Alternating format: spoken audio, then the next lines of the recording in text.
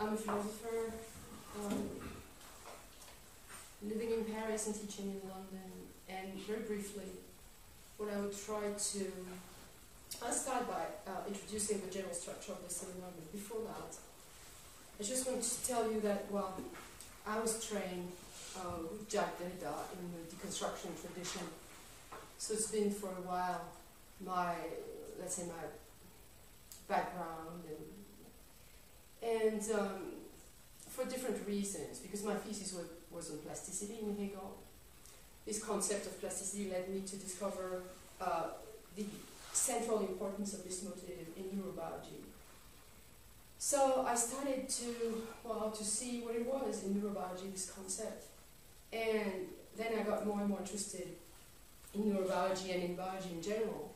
And then it changed all my, let's say, philosophical frame, all my philosophical concepts, even those of deconstruction.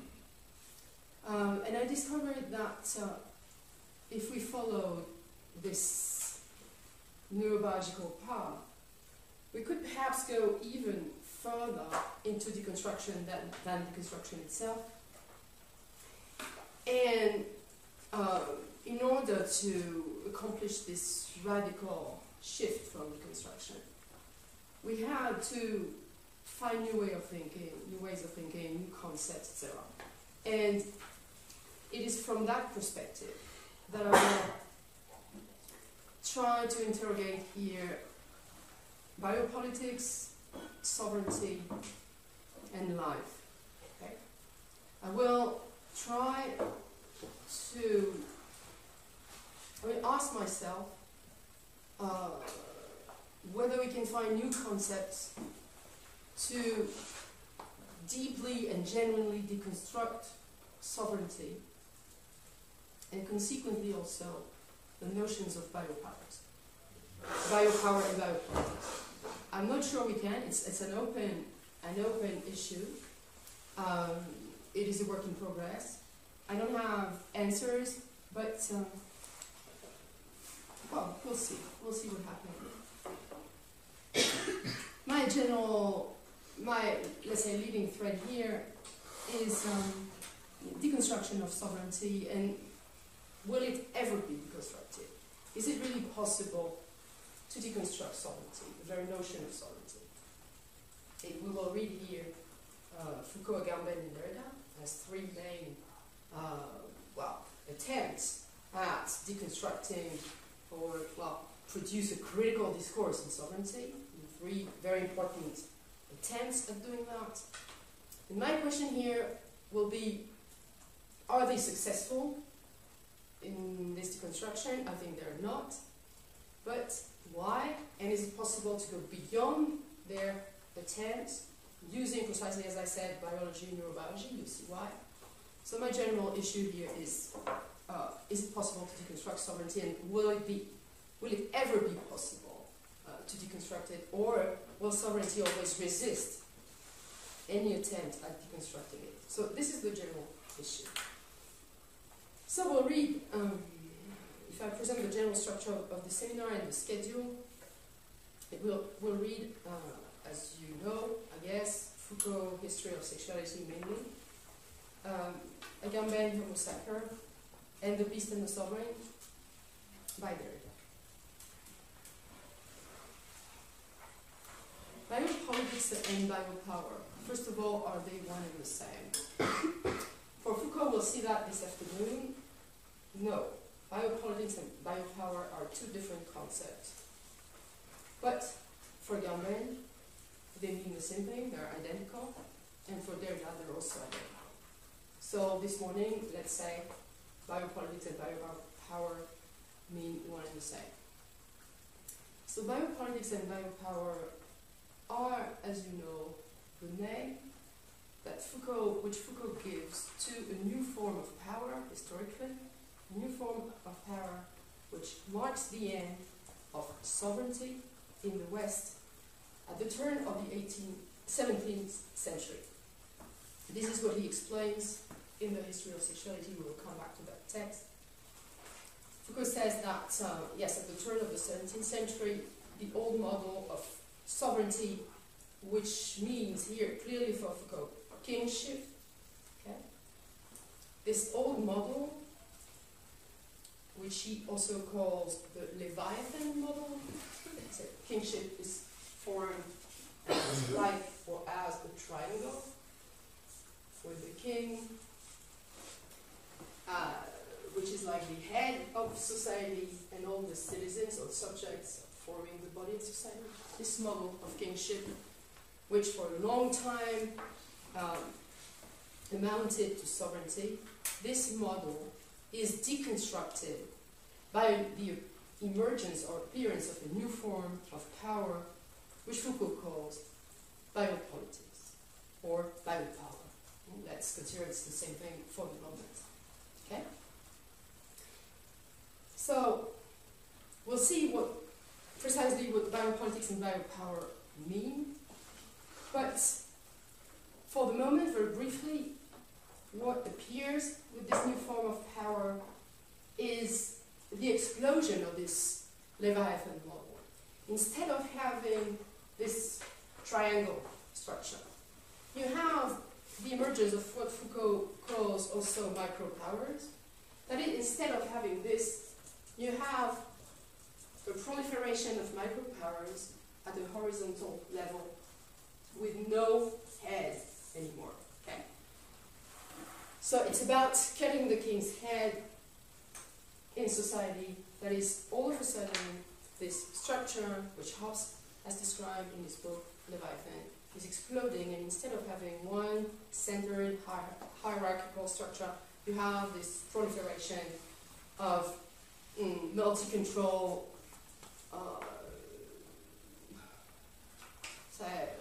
a proliferation of little local domination relationships. Okay? And we will see that the appearance of this new form of power is called biopolitics or biopower, because the life of the citizens or the subjects becomes a major stake for politics. Okay? So this is what Foucault analyzes in the history of sexuality.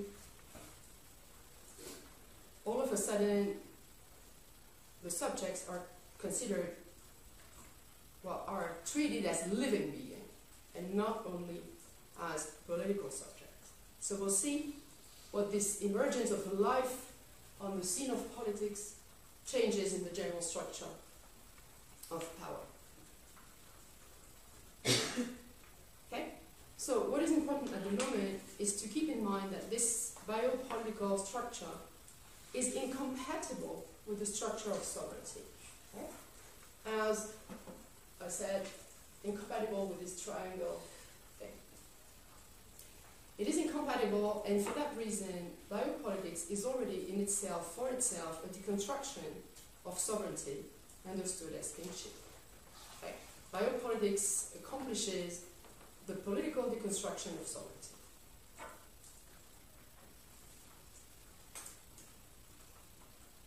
For many reasons, and we'll try to study why biopolitics is a new form of power which deconstructs sovereignty.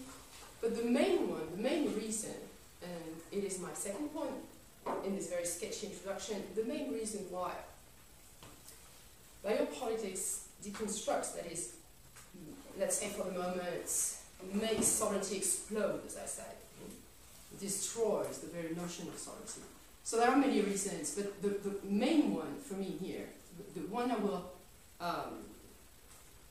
focus on, is that it put an end to what Contre-allée in his famous book, The King's Two Bodies, and it appears on your handout. I put some quotes on it which are not in the books that I assigned, that's why I put that on the sheet. And we will use that sheet every time. You know that Contre-allée wrote this book, The King's Two Bodies, a study in medieval political theology. And Contre-allée showed that what is kingship? Kingship is the theory of the two bodies, in fact, of the king. Okay? The king is not one and the same person, it is two persons in one. Why that? Because the king, Contre-allée says, has two bodies. One is the natural, biological, mortal, finite body, and the other is what I will call here the symbolic body, that is the immortal one. So we can read the first quote. For, Contre-allée says, the king has in him two bodies, a body natural and a body politic. And natural and politic here means, as I just said, finite, mortal, and symbolic, immortal. That is, the body which incarnates the state, which is not the mortal body, but which is the body of the state. His body natural is the body mortal, subject to all infinities that come by nature or accident. But his body politic is a body that cannot be seen or handled, consisting of policy and government. Okay, so you see, on the other hand, the king is the incarnation, the symbolic incarnation of monarchy as such, that is as the state. Okay? So the king is both mortal and immortal. And this is what a king is. The possibility to articulate these two dimensions of the body. Okay? So, if biopolitics, Foucault shows, and Hegel and Derrida will say the same thing, if biopolitics makes kingship explode, it is because it puts an end to these two bodies. Okay? So, if we have two bodies, the symbolic and the biological, okay? And biopolitics, by the proliferation of micropowers, etc., I will explain why this proliferation puts an end to the two bodies. But for the moment, let's keep that in mind. Biopolitics is putting an end to the distinction between two kinds of bodies, the symbolic and the biological one. Now, because the subjects are considered, the subjects are also living beings, we only have, and this is what democracy should be or is, because biopolitics is the emergence of democracy, we have only one body, okay? And even our governors, power, like president, prime minister, etc., they are supposed, and this is the principal difference with the monarchy, absolute monarchy, we're all supposed to have one body. Okay? So it's the passage. Biopolitics is the passage from two bodies to one, which is an interaction between the biological and the symbolic. We are, it is a profound transformation of this separation, of this distinction, and its fusion into one thing. Okay. So I will explain what it means.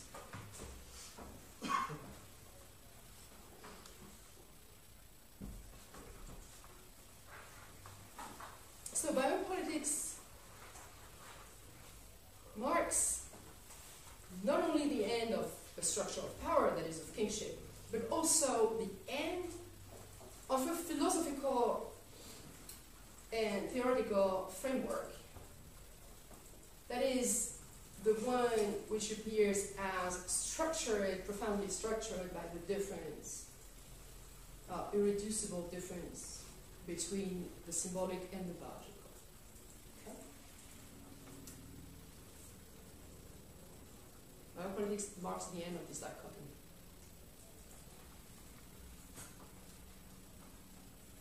At such a point that, for example, if you read Agamben, and we'll come back to that in 2 days, or tomorrow, such a point that in the person of the Führer, Hitler, both bodies, the symbolic and the biological, conflates, and this is what Agamben explains on page 184. We'll read that passage in a moment. The very form of that identity between the logical and the symbolic becomes manifest in the person of the Führer. And this is the ambiguity, and this is my third point, the ambiguity of biopolitics is that it marks at the same time the emergence of democracy, as I said. We have one body and one only, both symbolic and logical, and no distinction between both. So it is the emergence of the democratic subject as such, but it is also the emergence of the contrary of democracy. This is also the emergence of the possibility of the Führer, of Nazism, fascism, etc. And this is this ambiguity that both Foucault and Agamben and also Derrida are analyzing, is why is the very structure of democracy able to give way to its radical opposite, its radical contrary, and why is it that when the society is not structured any longer as it used to be, as this triangle structure, when everybody is equal on the same level, with one body and one only, how comes that this very structure, which is the structure of equality, may give way to its contrary, that is to fascism? Okay, so we'll see why for these authors, for these philosophers, the end of the conflict between the symbolic and the logical gives way to the most extreme danger, and why this power of life, biopower, becomes a lethal power, that is the power of death, which is very clear in Agamben. My last point in this very sketchy introduction is that if this is so, if the most democratic structure gives way to the most fascist structure, it is because, according to these philosophers, in fact, biopolitics is secretly re-elaborating and reintroducing the difference between the symbolic and the logical that it seemed to deconstruct. Okay? So what Foucault and Agamben and even Derrida will show is that in fact biopolitics is a deconstruction of sovereignty and is not. Okay? That the deconstruction is only apparent. Is only is an illusion, something like a cover-up. But that in fact, behind this deconstruction, the old dichotomy between the symbolic and the logical remains, and it still has to be deconstructed. Okay? So, we have, if you want, a double deconstruction of sovereignty. The first one is accomplished by biopolitics itself historically. Okay? This is what Foucault shows.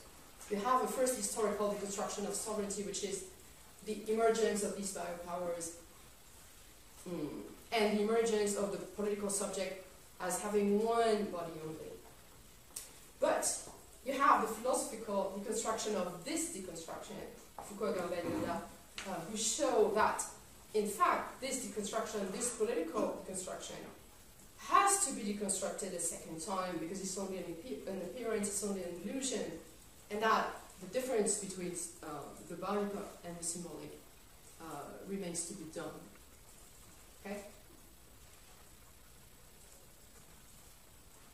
And then there is our intervention in this seminar, which is the last moment, which is this deconstruction of the deconstruction of sovereignty? Is it successful?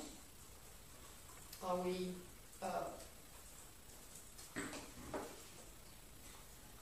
done with dichotomy between the symbolic and the logical? I think we're not.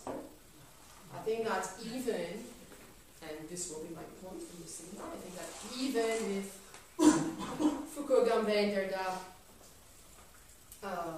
try, the three of them, even in very different ways, we'll see that, of course their discourses are different, but even if they try very hard to put an end to this difference, still remains. And hence, my question, is it possible to deconstruct sovereignty? Is it really possible to go beyond this dichotomy? Okay? So this is my general.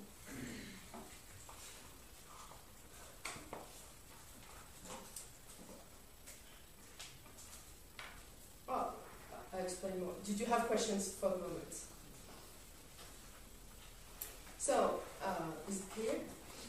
So I will now give you the schedule. I'm sorry I should have done that earlier, but so today, this morning, is the general introduction. We'll present, we'll develop everything that I just said, put that into place. This afternoon we'll focus on Foucault, sovereignty and biopolitics, how it works in Foucault. We'll read history of sexuality and a bit of society must be defended. Okay, so we'll read some passages from this.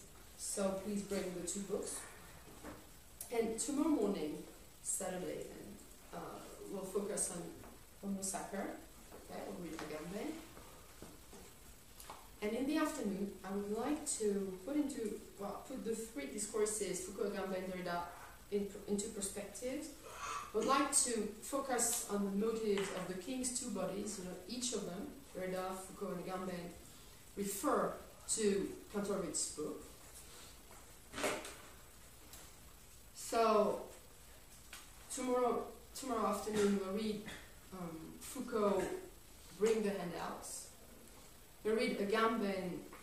The reference to Cantorowicz is on paragraph 5, and the last chapter, mostly on page 184, and the last page. Okay? And Derrida refers to Cantorowicz in the 11th session of The Beast and the Sovereign, from pages 285 to 303. Okay. So tomorrow afternoon is the King's Two Bodies. The three references to Cantorowicz. And then Sunday, Derrida, The Beast and the Sovereign, and also a few passages from Acts of Religion, Faith and Knowledge. And then in the afternoon, I don't know. I still don't know. Shall we have a general discussion, or shall I do more of there? We'll see at that point where we are. If we need to go back, we'll see. Okay. But the general structure is like that. So Foucault today, Agamben tomorrow. In the afternoon, the King's Two Bodies, and then Derrida, and then we'll see. So every time you want to interrupt, you just interrupt. Okay. Yeah, sure. I don't have the books. Is it possible to get copies? You can do copies of those particular excerpts, or if you have a computer, I can have digital copies of all the books in full format available for you. Yeah, because I can't get copies. There are too many pages, and sometimes I just change my mind and read another page. You see what I mean? Yeah. So.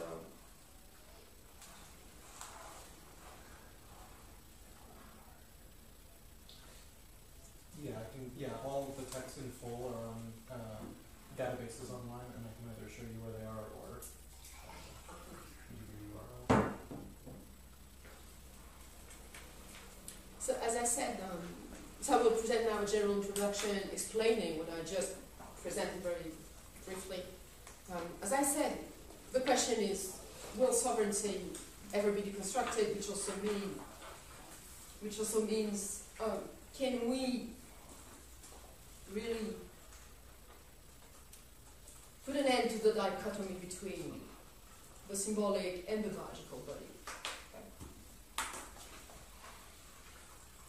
This is really my question.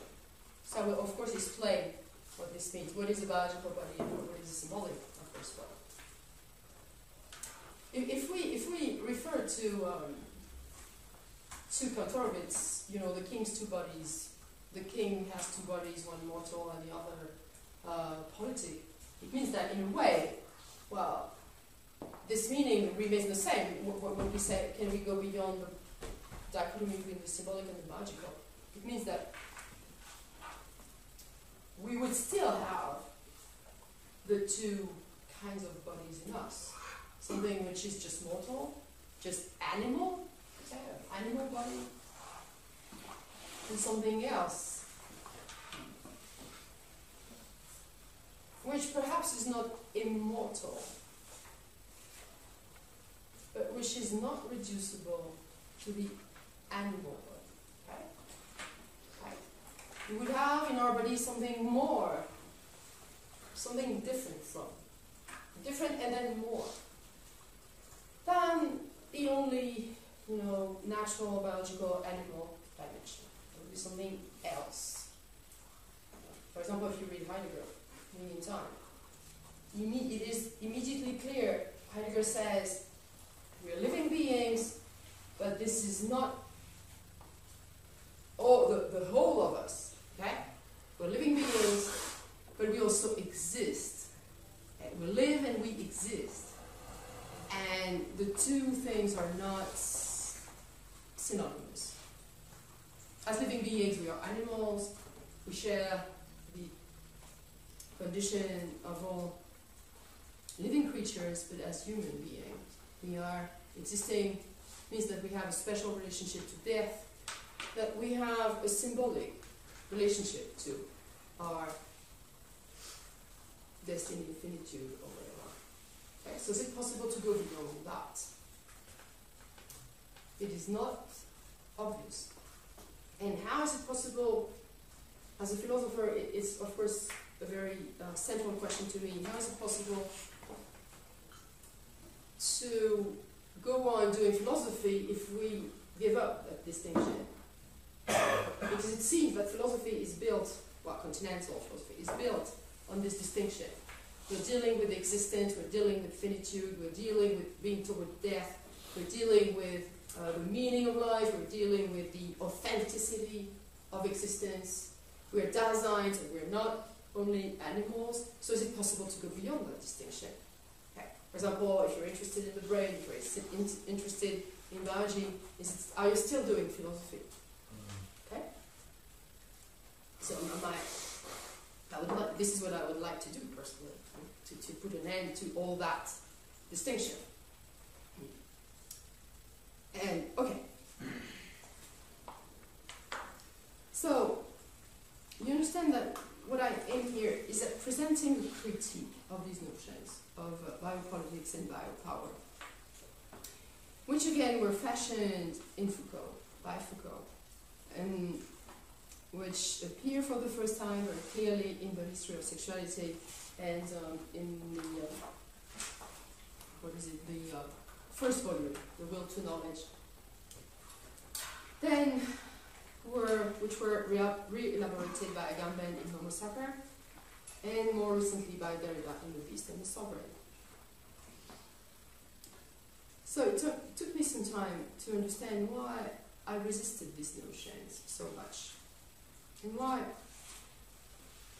although persuaded by the accuracy and interest of Foucault's, Agamben's, and Derrida's analysis, I was still resisting these notions, and I can say that the main reason why is, as I said, because the distinction between the biological and the symbolic seems to me absolutely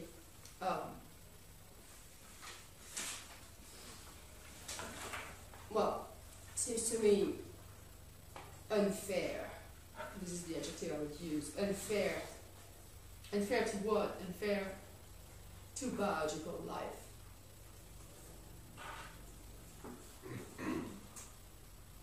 I think that's what they call biopolitics, biopower, etc., etc., is absolutely not dealing with biology. Even though the three authors insist on this prefix, that bios, biology, biopolitics, has nothing to do with biology. And this is what I will show. And that's why the distinction persists in their philosophies between the symbolic and the biological, is because they don't really take the biological seriously. So it is true that the three of them challenge very strongly, each in their own way, the classical definition of life, as it can be found in phenomenology, for example. They all challenge the distinction, the metaphysical distinction between, on the one hand, biological, material, empirical life, and on the other, spiritual, intellectual life. The three of them challenge that distinction. You know about, if you're a little bit familiar with ontology, with Husserl, for example, you know that Husserl makes the distinction between the body on the one hand and the flesh on the other. Okay? So this is another name for the distinction between the biological and the symbolic. You have in German Körper, which is the body, which will refer to Husserl very generally. And this body is common to animals, humans, but also to physical objects. This is a Körper. Okay? So it is the objective, in a way, the objective body, the physical, empirical, material one.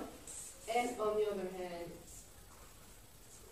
life, in German, which is the flesh. In French, la chair, which you find so often in Malabou, for example. Okay? And the flesh is the spiritual dimension of the body.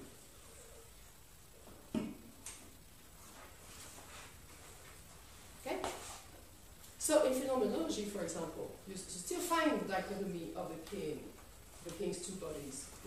We still, for phenomenologies, we're still constituted of two bodies, like one is material, physical, mortal, and the other is the spiritual one. I don't really agree with life. Does not.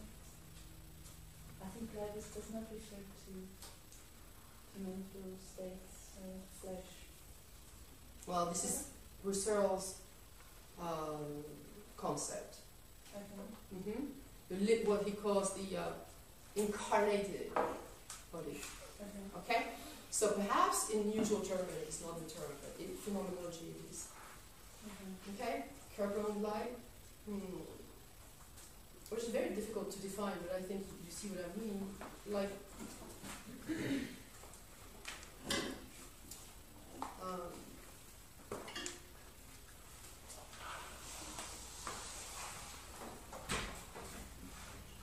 let's say, how do you understand the distinction? I can ask you. Does it make sense for you? What is it? How would you define it in your own terms? I wonder if, I'm not sure if I'm answering the question, but I wonder if neurobiology doesn't reproduce this distinction in the distinction between brain and mind. If the mind doesn't stand somehow, not exactly the same, but to flesh. Yeah, sure, of course. The problem is,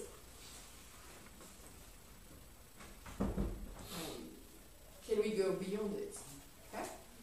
But for the moment, I want to make sure that we understand this distinction itself. So, what is it?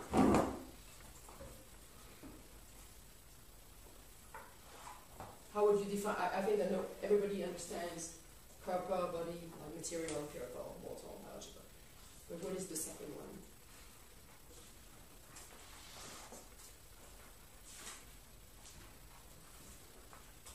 The traits of the human that we think to be exclusively human. Yes, like? Consciousness? Hmm? The question of consciousness? The question of consciousness, if you want. Yeah. Self-consciousness, highly abstracted language. Yes, but this is not the body. So the body of that, what is it? Conscious body, what is it? In my kind of language, it has to do with a combination of like a concept of proprioception, like is able to navigate a symbolic space or a set of symbolic codes or kind of symbolic precinct or structure without it happening at the level of conscious mind, in the sense of like that jurisprudence is followed, that protocols are understood, that one learns through a pattern of habit. In my language, it has something to do with habit and repetition and proprioception. So that movement of the body below a level of conscious interrogation as to why I would be knowing how to interact with something that has become second nature. Yeah, but the biological body is also under the consciousness level. Okay? So what you say is right, but it's not enough. Okay?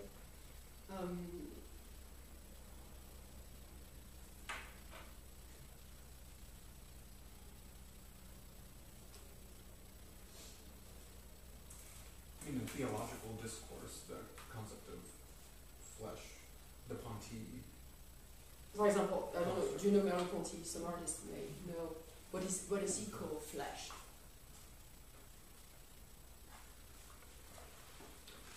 He says, my flesh and the flesh of the world are one and the same, and equates with what you just said, like this interaction between the body and the world. So what is that? What is the flesh of the world? What is this interaction about? And he says it is not biological. So what is it? Metaphysics. Yeah, but what is it in your body? Okay? This distinction, what does it refer to?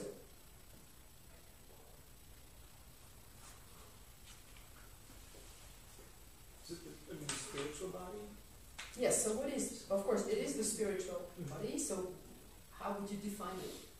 Yeah, of course, it has to do with spirit, and not so much with consciousness, it's more spirit. So, what is the spiritual body? I'm not very familiar, but spirit is bone. Is Hegel No, but this inclination of like there's like I said, I'm just going because I just heard it, you know, and it just in my mind I just saw that quote. This is what Hegel would say to me. Like, so for you, if there's one and the same body, if there's only one body, without the distinction between the natural and the spiritual, then for you, spirit is a bone. No. No, but this is what Hegel would say. Okay. Okay? Because for him it is very clear that spirit is not a bone. Precisely, okay? That we shouldn't make the confusion between the spiritual and the meat. Otherwise you get phrenology. That was his critique of phrenology, which was the first attempt to abolish the distinction between the biological and symbolic. But let's try to go a little bit further. What is the spiritual body? Precisely the body which is not a bone. What is a spiritual body? I mean, in the Christian part. Hmm? I mean, maybe that infinite body says on the face, just bones as a body. Yeah, but I need some explanation. In Christianity, I think it would be the immortal body, the body that that goes to heaven and is judged. And so for if we don't think of Christianity, but for us, let's say. But I think for us, it's a very problematic concept. That's For sure. you know that has these Christian it has these Christian overtones that I think it's very difficult for us to think without those post-Christian. Absolutely, it is difficult. But what is it? You know, I'm very. What is it? Yeah. I don't know what it is, but a word that comes to mind. Yes. A word that comes to mind for me is animation. Sort of that which animates Okay. the body. Yeah. Something which would animate the body, exactly. And so, what what is the difference between a biological living body and an animated, incarnated one? Like spiritually incarnated, spiritually animated. Perhaps going back to that part of being and part of existence, the animation coming from the being and the body as existing. That kind of dichotomy. Yeah, but I want to know what it means. Me too. What is the difference between living and existing? I don't know if I can answer that question either, but it goes back to body and flesh, body and corpse, if you will. It's not just an animation of the body, but the body animating and falling off, or the flesh falling from the body, a body of work. I think this level is where the difference is between animate and inanimate, corpse and body instead of flesh. Okay, but, well, of course, it is a very difficult question. There's no one answer. But let's say, to make things, rather simple, Malabou will say, and Rousseau also will say, what is the flesh? It is the body proper, what they call the body proper, which is the body. What is it to animate my body? It is the body which I can appropriate as being mine. Okay? Right? This is what they call in phenomenology the body proper, the proper body. The corps propre. Which is mine. It is the subjectivated body. No, I, as Catherine Malabou, I have a body, I am this body, and this body is mine. It means that, for example, the biological body, you can of course say my heart, my liver, my gallbladder or whatever, but this does not make sense. This is what Malabou will say, or Rousseau will say. It has no, to say my, organ, whatever organ, doesn't make sense because this is something I cannot appropriate. This is something which forever remains, in the domain of objectivity. I can't really say my kidney, right? Because this does not really belong to me. Why? Because I cannot subjectivate it. You cannot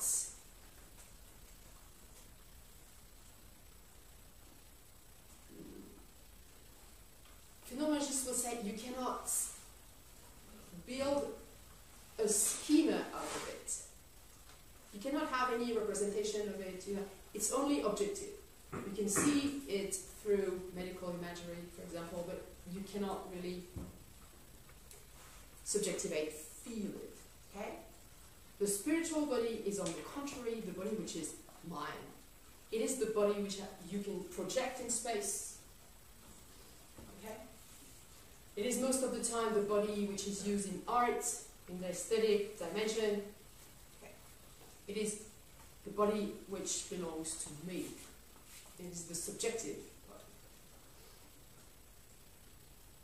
Okay? You were talking about proprioception, and it is exactly that. What is it then? It is true that this body, this spiritual body which is mine, is not a biological entity for them.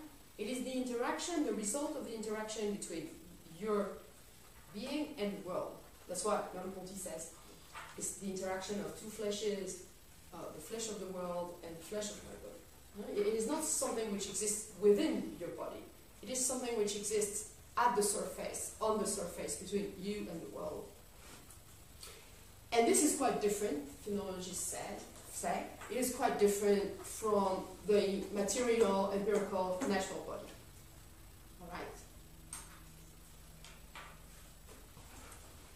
That's a very particular interpretation of body and spirit. For instance, Spinoza represented very different conceptions. But Spinoza is very, very ill-considered by these people. Was that? Ill-considered. Okay. I quite agree with you. For Spinoza, Spinoza is, I would say, the only philosopher for whom the distinction between the symbolic and the logical doesn't exist.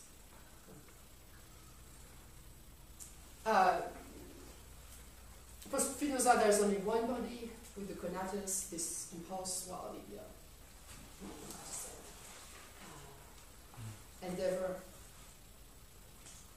tendency to endeavor in life. And it is true that for Spinoza, this notion of the flesh does not exist. Okay? But it is not surprising that Heidegger had never read Spinoza. Spinoza has a very particular place in the history of philosophy. Is there a reason why Heidegger never read Spinoza? Do you know anything about that? It's difficult to say. I just never heard that. But you know that, well, I don't know if you know that, but there's a text by Levinas in which he says that we can understand why Spinoza was excommunicated from the Jewish community. You know that? And Levinas says he was excommunicated and this was the right thing. Levinas says, I'm not a Spinozist. So even the Jewish people don't like Spinoza. Nobody likes him. I like it. I do. I mean, it's not surprising if all the people who go study here and all the people who believe in this distinction, that is practically all philosophers, don't read Spinoza. I think the only one who does is Marx.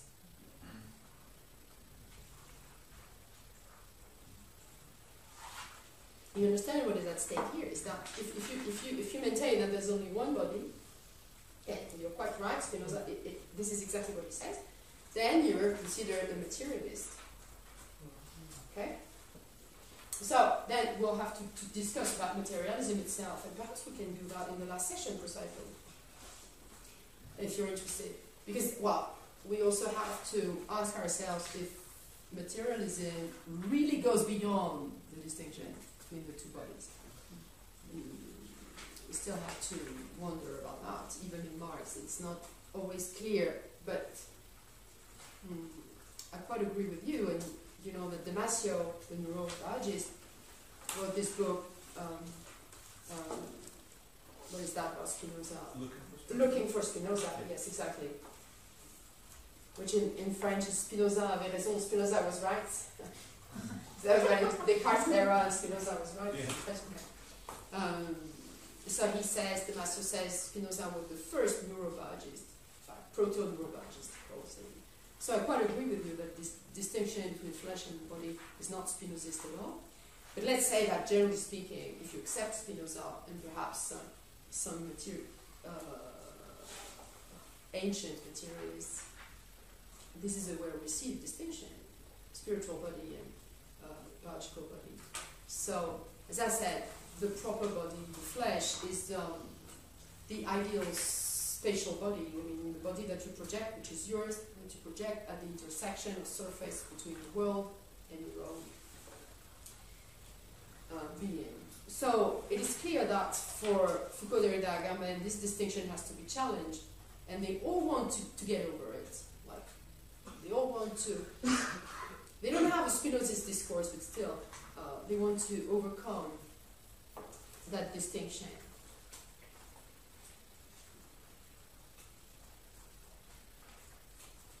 You know, deconstruction, Derridian deconstruction is all about that. Derrida's first book, The Voice and Phenomenon, is on Husserl precisely, and it is the first attempt to overcome the distinction. And Derrida says there's only one body. And the distinction between the ideal body and the material one is what has to be deconstructed. So when they talk about life, the three of them, life, as it is included in Biopower, Biopolitics, when they talk about life, normally we should understand that there's only one life, okay? Material and symbolic all at once with no distinction.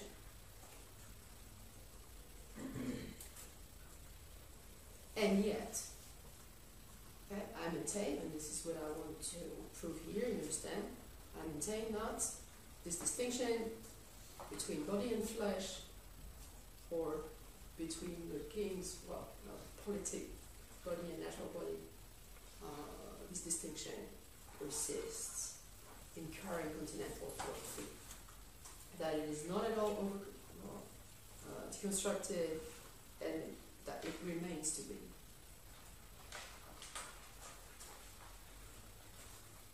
Okay, so first of all, I will show, this will be my first point in this introduction, I'll show how the three authors, for the moment I don't make any distinction between them. The distinctions will come afterward in each particular part of the seminar. So I won't make any distinction between them for the moment.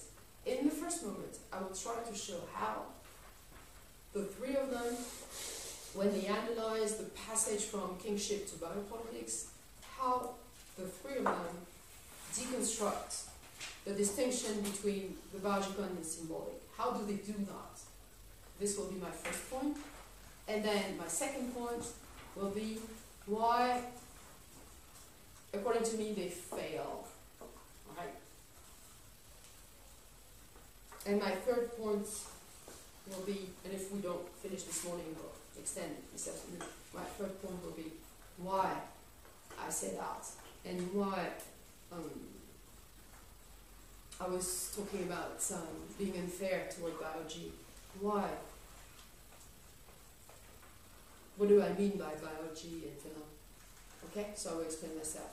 Okay, so first points, how do they deconstruct the distinction? Second, why they fail. Well, when I say fail, you understand what I mean, it's relatively speaking, of course. And third, why do I mean by biology, and why all this has to be reconsidered. What is symbolic life? So this will be my first point.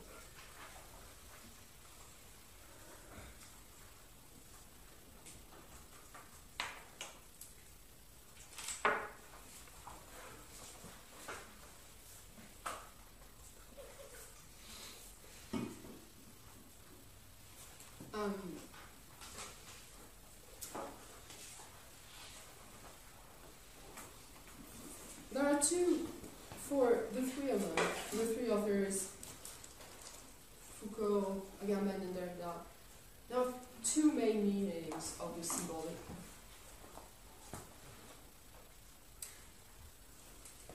The first one is very simply a linguistic entity, that is, the symbolic is the domain of the symbol, that is a linguistic act. Okay? And the second,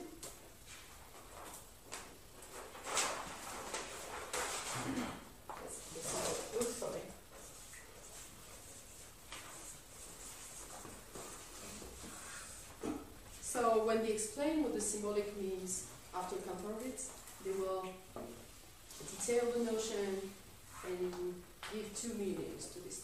The first one is based on the symbol, which is a linguistic act, and the symbolic body means the body which is transformed into a symbol. Okay.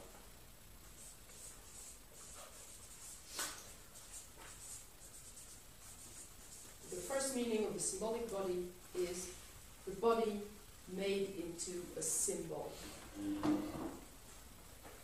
So I will explain immediately what it means. But this is a linguistic entity. You know, for example, the balance is the symbol of justice. Okay? This is the like an image or the sign or whatever which represents something. So the symbolic body, first of all, is the body constituted as a symbol. But there is another meaning of the symbolic, which is the symbolic as such, which is an order. And this is more complex, you know, that Lacan is talking about the symbolic. Do you know that? Have you heard of that? And in that sense, it is not at all the same meaning. It designates something. It appears, the first appearance of the notion of the symbolic, do you know where that comes from? The first time when symbolic, and not symbol, but symbolic, the symbolic as a substantive, do you know where it comes from? Was it the near stage discourse in Lacan? Yes, so it is Lacan, but there's somebody else just before. Saussure. Sorry? Saussure. Saussure. But Saussure is more. You remember it distinguishes between sign and symbol? So it's not exactly Saussure. Even if you're right, Saussure will give the symbolic. Is it Roman Jakobson? Yes. Yes, Jakobson, and a great reader of Jakobson, Lévi-Strauss. Okay? Lévi-Strauss, yes, the symbolic, the notion of the symbolic, you're quite right, comes from, it is derived from linguistics, and particularly contemporary linguistics, with Saussure, and then Jakobson, and then the great reader of Jakobson, Lévi-Strauss. Do you know where?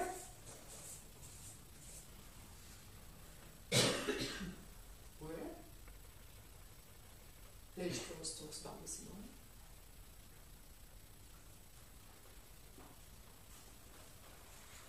And Lacan will borrow his definition of the symbolic to Lévi-Strauss. Okay? It is a structuralist notion.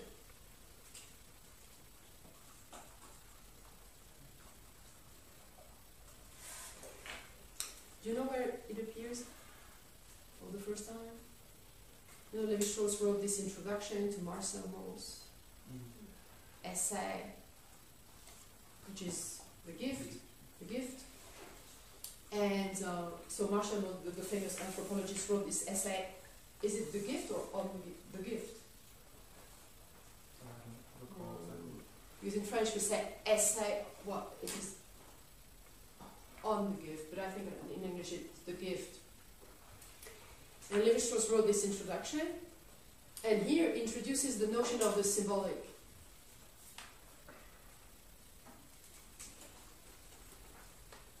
What does that mean, the symbolic? No?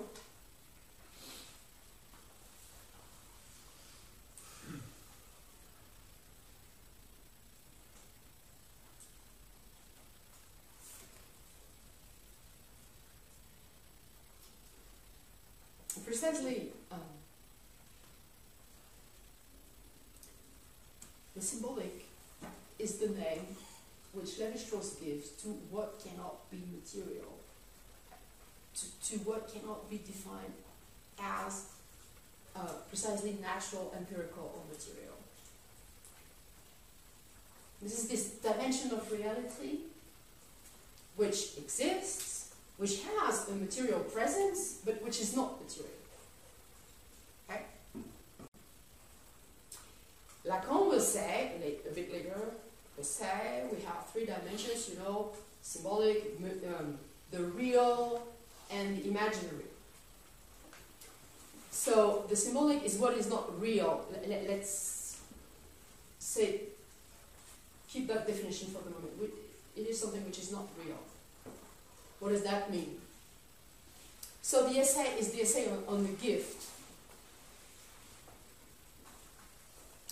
You know that Mauss is defining the gift as a circulation, right? And perhaps you know this dimension of economy. The gift is the very foundation of economy. And this is why Lévi-Strauss introduces the notion of the symbolic, because Mauss already notices that in the very economy of gift, what is given is not only material things. Okay? The gift is not only the circulation of goods or of money. It is something else. it is not for human beings. Let's use this term. Economy is based, of course, on material exchanges. We exchange goods and money, etc. But there is something included in these material things which is not material, which is the intention to give back, what most calls counter gift. Okay?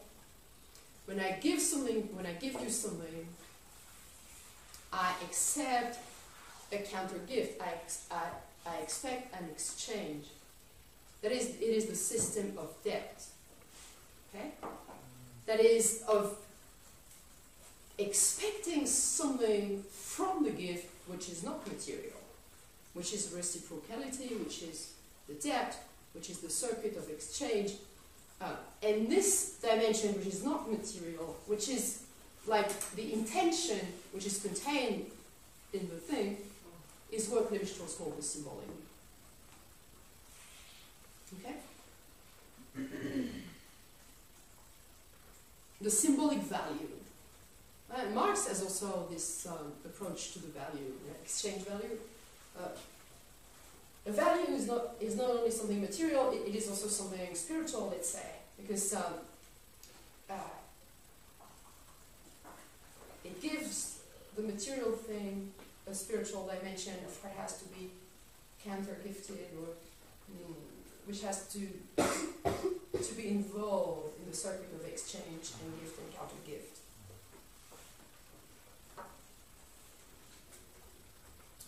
So Lévi-Strauss says, if, in this introduction, it's a very beautiful text. I advise you to reread it or to read it. It's beautiful because Lévi-Strauss says, when we exchange values, material values, that is goods, when we exchange women, goods, etc., etc., the processes of exchanges in Lévi-Strauss, we also exchange something which has no value, which has no material value, which is this intention to counter gift. We produce the expectation in the one to whom we give something. We produce the expectation of the counter gift. We're waiting for the gift to be reciprocated. So when we exchange something, when we exchange values, we also produce something which has no value, which Lévi-Strauss will also call in this text the value zero. Okay? The zero material, value zero meaning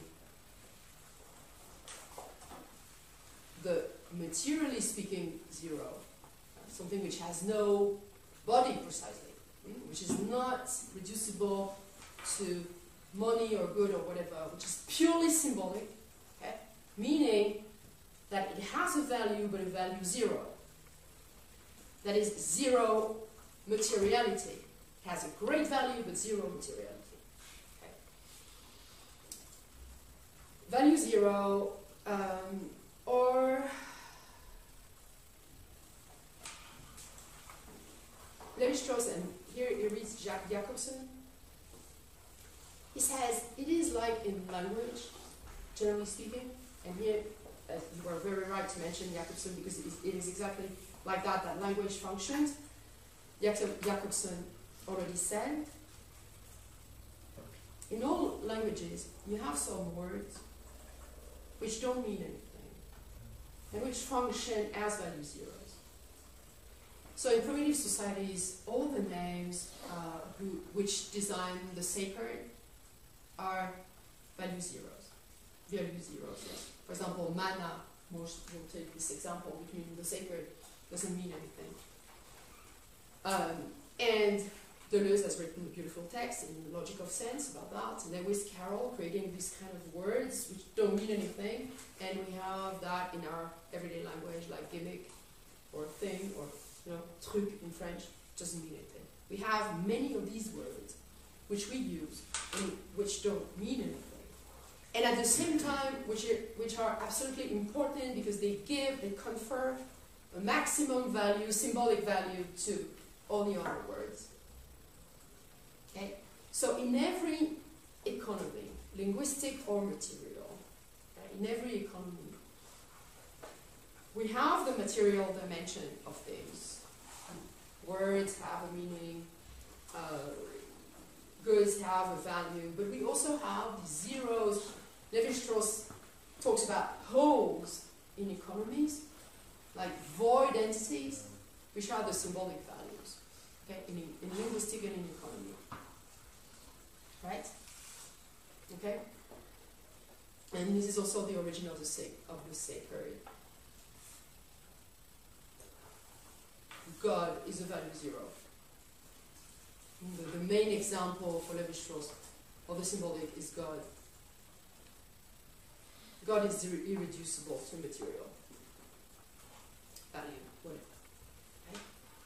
So Levi-Strauss will show that all our systems, in general, all our systems, economical, linguistic, etc., are system of exchanges, material exchanges, but that they can function only because there are holes in it. These holes being value zeros. And with that, it's like these games. In these games, I don't know how to call that, you have these little squares that you have to push. There's a void one in the beginning. Puzzle pictures. Puzzle pictures, yeah. So it functions out of a gap of the hole, and you have to move it. Wow, you understand what I mean? Okay. And Levi-Strauss says it wouldn't function. A system would not be able to function without this hole. Okay. For us human, and this is the main distinction with the animals. Okay? The animals, and this is also what Lafont says, and this is also something we should discuss in the end of the seminar. The animals are supposedly not concerned with the symbolic. They don't have this idea of value zero, gap, void. Levi-Strauss will also say floating signifier. The humans, all human systems function because of this, these holes or zeros or,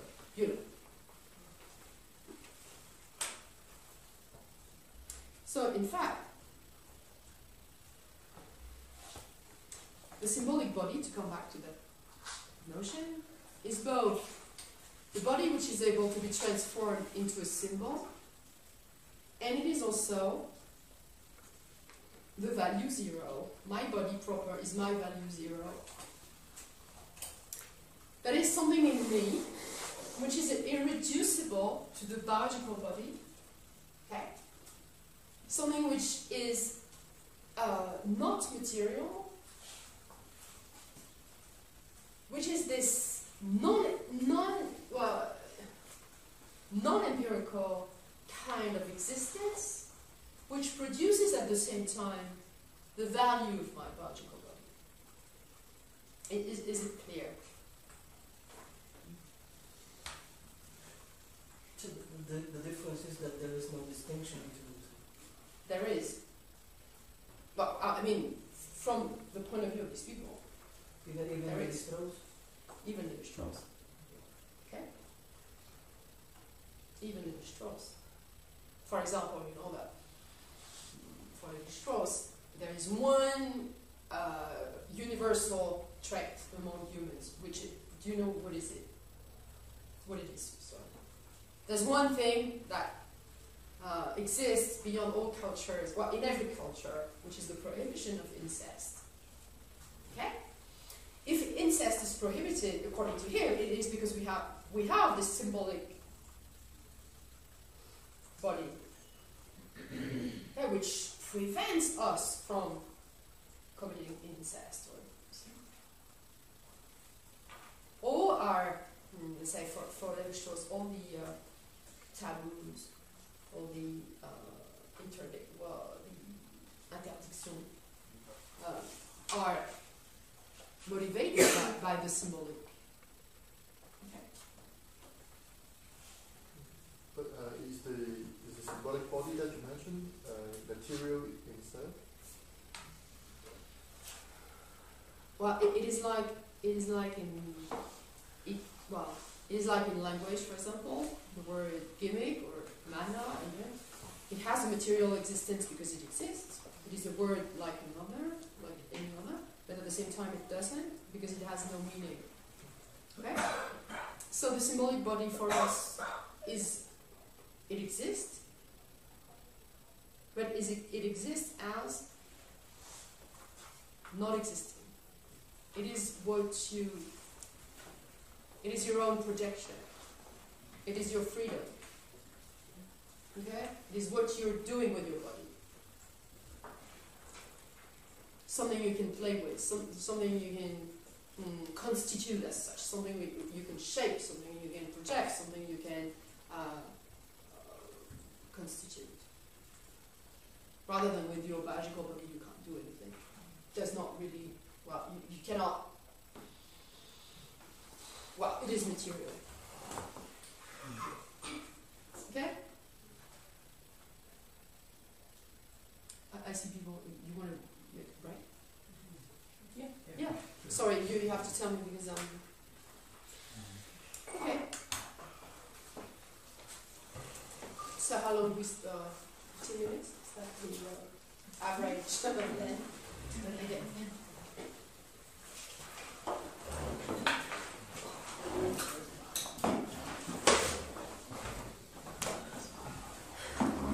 Isaac, you have one of those.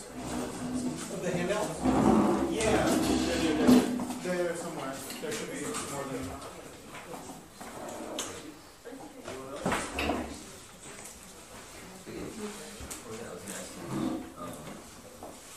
I was wondering To Foucault, biology never, biological descriptions of the body are never neutral. They are always normative. Biology cannot function without defining what is the normal functioning of the body and the pathological one. So, biology is what introduces the notion of the norm into life. Okay? In natural history, you didn't have this notion of norm. If you read Aristotle, for example, when he classifies the living species, you just find a description. Okay? So birds are like that, fish are like that, human beings are like that. But you don't. Aristotle never says this is what is normal and this is what is pathological. It is. It is some little. Anyway, you never. There's no values. You see what I mean? Foucault shows that, on the contrary, when biology describes the bodies, it should be neutral, but it's never neutral. It's always normative. Here is what a normal function is. Here is what a pathological function is. And what is normal?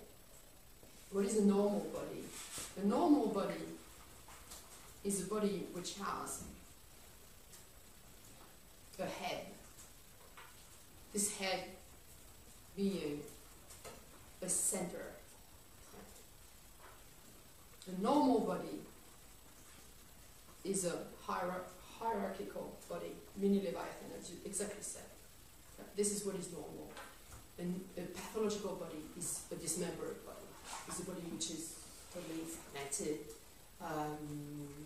See? That's why he has such a hard time talking about ants. The bugs that do have this same structure, that reproduce this structure. As I recall in yes. the text on the structure of animals, that there are certain species and he just can't really have anything to say about them. Yes, absolutely. Yeah. Aristotle.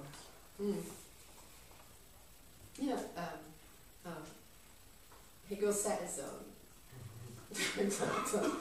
Aristotle produces nothingness. Which is awful to say such a thing, but because Aristotle doesn't have value judgments. He doesn't value things, right? Just describes. That is, of course, the great genius of Aristotle, to be able not to But anyway, Foucault says, on the contrary, no, biology is a normative discourse, and a normal body is a body who functions as a mini Leviathan. It means that a body which obeys to a certain kind of unity, center, and which is not fragmented, multiple, precisely. So you see that when Foucault will value multiplicity, dissemination will be again against this biological unity. So he will show that biological concepts, as he says, are immediately transgressive. They immediately open themselves to a normative, well, they immediately disappear as scientific concepts to become normative concepts. Okay?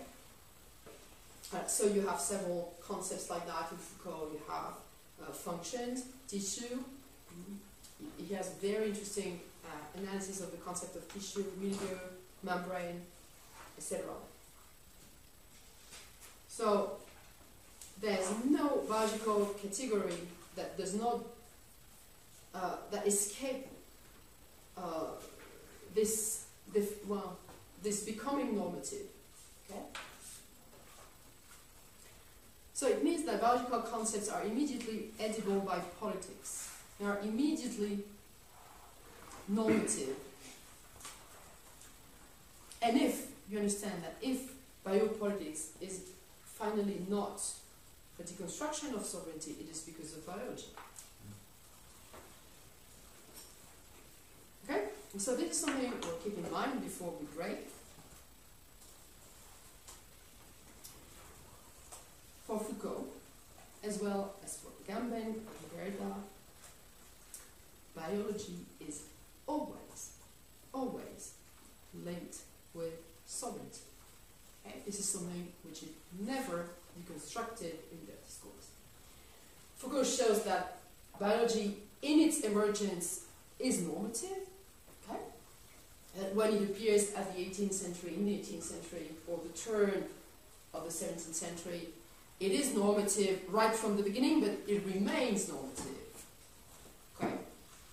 So this definition of biology as constituting our bodies as mini leviathans is absolutely undeconstructed by the three of them.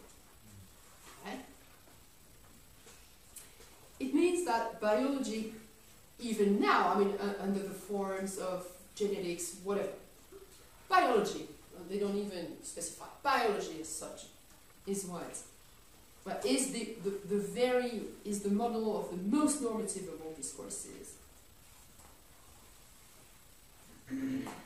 And this culminates in Deleuze's definition of what a deconstructive body should be, which is a body without organs, which is, according to me, the most hateful of all notions.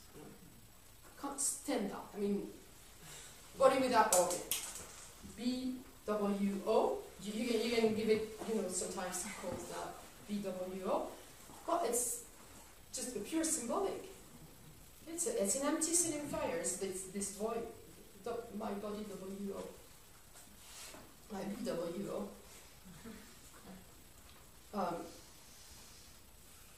Alright? So the problem is that you can always say that in order to overcome the distinction between the natural and the symbolic, you will value multiple bodies, fragmentation, dissemination, as long as you believe in the BWO, you won't deconstruct anything. Okay? So this is my, as long as you will see biology as a normative discourse, as long as you won't update your concept of biology, and as long as you will consider biology and consequently also the biological as something like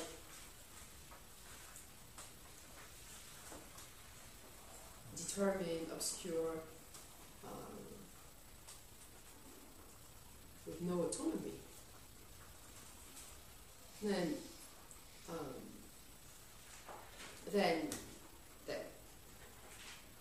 you won't go nowhere. You won't go anywhere. Okay? So perhaps I'm a bit violent.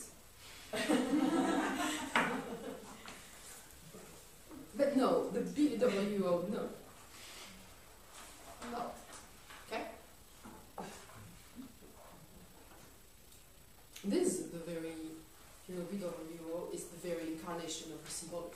There's no better name for it. You know, when we were looking, remember this morning, we were looking for a name, for a definition of symbolic. This is the best one, the best you can find. But couldn't one say it's pure material, the BWO? Oh yeah, they're very, very, very talented to play with words. Oh, but you're like, oh, we said the same thing, but the symbolic is the most real. I know, I'm used to that. You see what I mean? Like, yeah. This is what deconstruction is about. Like, oh, I could have said the contrary. So, but oh, yes, of course. This is the most material, not biological. It's a kind of materiality.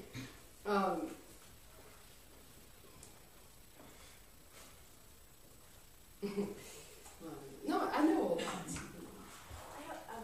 I have a question, maybe sticking my neck out, but from the moment I read and thought about body without organs, I saw it from a very developmental biological point of view, and it made immediate sense as a very real thing, to me, not a symbolic thing, of the actual, that moment of fertilization of an egg as a completely undifferentiated space that has no organs, that is a biological body that somehow, and this is all the genetic sort of developmental theories, come into play to construct the body with organs precisely later.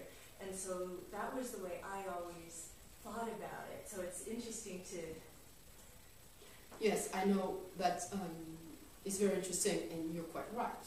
And it's true that if we are fair with Deleuze, it is true that this non-organic thing is not at all something immaterial, you're right, and that it designates a certain state or step in the formation of the organism.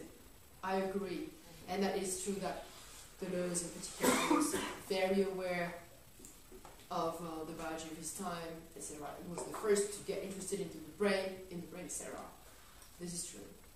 But it is also true that this notion of BWO plays another role at the same time. I don't know if you remember these passages about anorexia, where he says that not eating is a way to resist our biological body, that using the BWO is a way to resist our biological. So it's both. It's very ambiguous. It's both. Of course, it is very rooted in biology, but it is also, for them, freedom is clearly at some, well, not always, but at some moment, what is it to be free? It's to be able to resist the empirical, the fatality of the biological. The incredible passage of anorexia, about anorexia as a kind of freedom.